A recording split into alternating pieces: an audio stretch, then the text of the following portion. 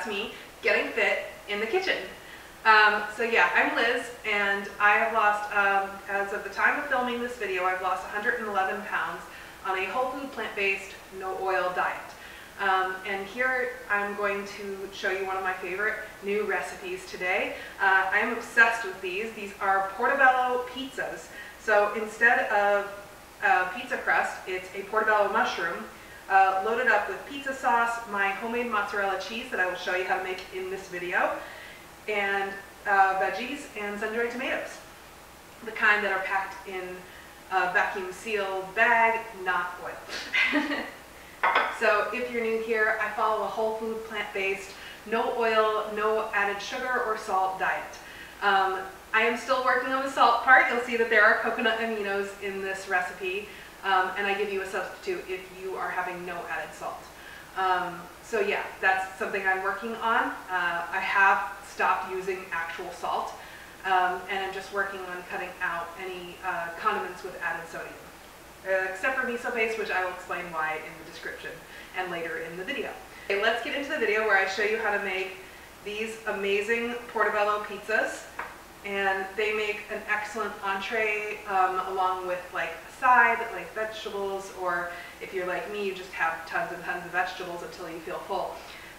Or you can add like starch, like pasta would be great, or air-fried potato wedges without oil, and quinoa and stuff like that. So, and please subscribe as it really helps my channel out. I would love to let you get notified or put it in your subscriptions when I post a new video.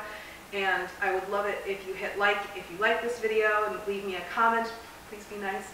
And let me know what other kind of videos you like to see. And yeah, let's just get into the video. So we're going to make the cheese first.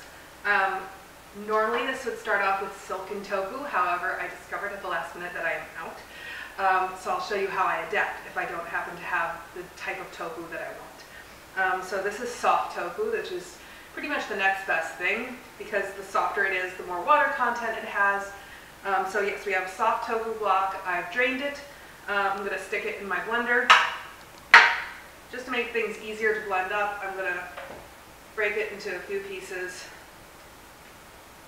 So I'm going to add a little bit of soy milk, which you can use any unflavored, unsweetened plant milk. Soy milk is just what I always have. That way I can get it to blend. So this will create a tiny bit more cheese sauce, and we're barely going to even scratch the surface of how much is made. So I'll show you in another video what I like to do when I have a surplus of cheese sauce. Hint, it's pasta. Now we're going to do 2 to 3 tablespoons of lemon juice, and I'll put the recipe in the description below. I have miso paste. This is instead of salt. I'll explain why in the description, but miso is generally accepted as a good substitute for salt if you're watching your sodium, because the soy in the miso has a protective effect, so the sodium doesn't affect us as negatively. So yeah, I'm going to stick this in there. If you can't have any added salt, just add a little bit more of the spices and the lemon juice. It'll still be tasty. And if you don't have miso and you don't care about sodium, go ahead and add like a ½ teaspoon to 3/4 teaspoon of salt. Then I have garlic and onion. I have nutritional yeast. This happens to be non-fortified nutritional yeast, so it's not yellow because it's not fortified with the B vitamins. This is just what I buy, and it happens to leave our cheese very white, which kind of works because it looks like a mozzarella. You can use whatever you have on hand. And what I recommend doing at this point, if you haven't ever tried my cheese sauce, is I would recommend blending this up and tasting it, adjusting the sodium, the lemon juice, the garlic, all that stuff to your taste preferences before you add in your thickener, because the thickener before it's cooked kind of tastes powdery and a little gross. But once it's cooked, you won't taste it that. It just tastes delicious. This is tapioca starch, otherwise known as tapioca flour. It helps give our cheese a stretchy, kind of melty, thick quality. If you don't have this, you can use cornstarch or arrowroot powder. It won't give us that stretchiness, but on such a small little Portobello pizza, you really don't need to worry about stretchiness. Now, if you were trying to make it for a grilled cheese or something like that, I would highly recommend not skipping the tapioca.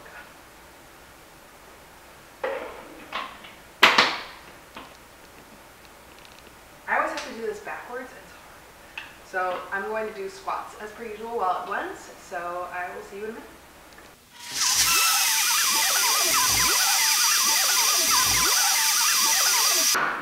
Alright, there we go.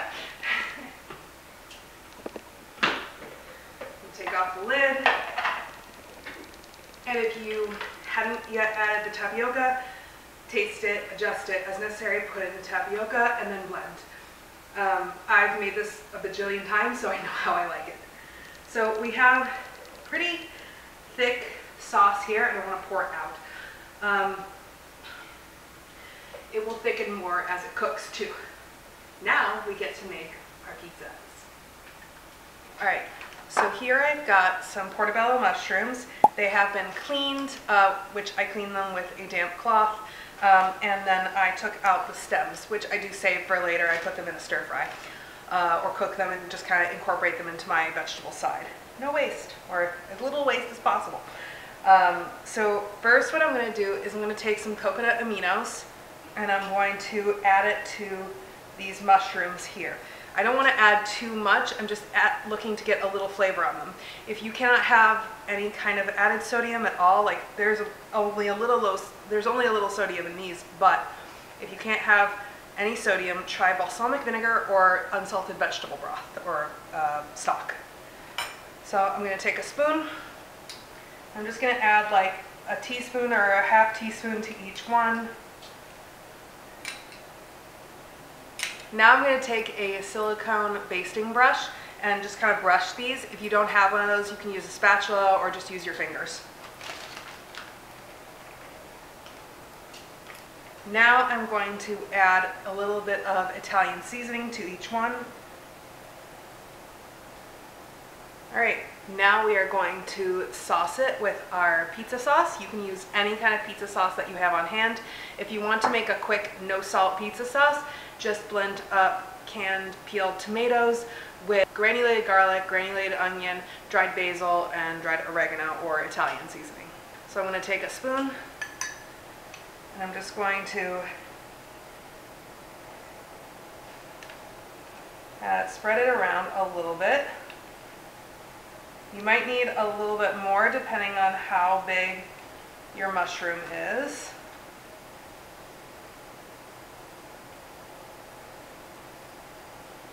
Here I have the cheese, so I'm just going to take a new spoon and I'm going to just kind of put it on top.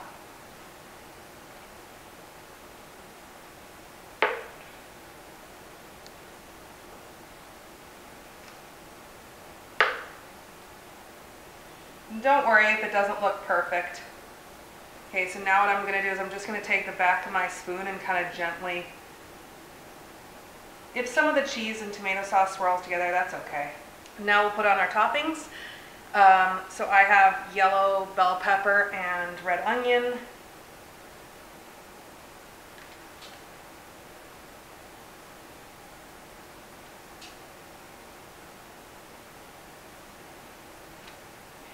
The reason these look a little bit janky is because I screwed up and I put the veggies in before the cheese. So then I freaked out and I took all the veggies out and I rinsed them. Then I put the cheese on and now I'm doing this. I really think it would be okay if you put the veggies on first and the cheese on top. I just really wanted it to look a certain way for the video. You could do any kind of toppings here. You could do, I would love black olives, but I can't trust myself around them because I'll just eat the whole can. You could do like spicy like banana peppers or like something like peppadew peppers. You could do really any kind of veggies you want. Basil would be great in here. Spinach would be great in here. The other thing I'm going to do is I'm going to do sun-dried tomatoes. Now these are the kind that come in a little bag, like a vacuum sealed bag instead of a jar of oil. So these ones are actually from Trader Joe's, but I've seen other brands at other stores if you don't have a Trader Joe's near you. I personally do not have a Trader Joe's near me and have to drive 45 minutes. But these sun-dried tomatoes, they don't come in any oil. If they're really dried out, you can soak yours in some hot water and drain them before you use them, but these ones These are pretty malleable and soft, so I'm going to use these. I'm just going to add a pretty generous portion to each one. The reason I don't want to add fresh tomatoes to this, like cherry or grape tomatoes, is because those have more liquid. And these already are going to turn out, you know, kind of juicy. The mushrooms release liquid while they cook. There's the tomato sauce on top. The cheese does thicken and firm up because of the tapioca in there, but, you know, it's still like, they're kind of wet pizzas, but in the best way. They're so juicy and flavorful and delicious. I can't wait to see how these ones turn out today. I made some great ones last weekend that I photographed for the blog. I'm just going to use these up as much as I can here. All right, so now we have our delicious pizzas, and now I'm going to put these in the oven and bake them for 20 to 25 minutes until everything gets nice and browned and the cheese gets kind of firm. Let's go. All right, here are our Portobello pizzas. As you can see, they are super juicy, and I'll just put these on a plate and cut one open for you so you can see what it looks like on the inside. All right, so as you can see, we now have our Portobello pizzas. I have 3 on a plate. I can't tip it too much. These are just the best. I really hope you try this recipe because it's fantastic. So I'm going to have these as my lunch right now. I'm going to split them with my partner. I have the 3 smallest ones on this plate for me. And I'm probably going to have it with this very ugly bowl of cauliflower, which is basically just a pound of frozen cauliflower with coconut aminos and my homemade mushroom seasoning. That's what I do when I need a side dish that I don't have time to make. I just take a pound of frozen veggies, season it up, and that's how I do it. I usually don't even use coconut aminos. I usually use like flavored vinegar or something like that, but it's just what I had today. So yeah, anyway, I hope you like this recipe and let me know what you want to see next. I have had a couple of suggestions. So next coming up in the queue, we have a stir-fry recipe and what I eat in a day. I'm going to try that type of video too when I have a little bit more time and can kind of remind myself to film instead of just tearing into breakfast as soon as we get home from the dog walk, which is what I usually do. So yeah, anyway, I hope you really liked this video, and leave me a comment below letting me know what you thought, and give it a like if you liked it, and subscribe if you haven't already. Have a great day. Bye!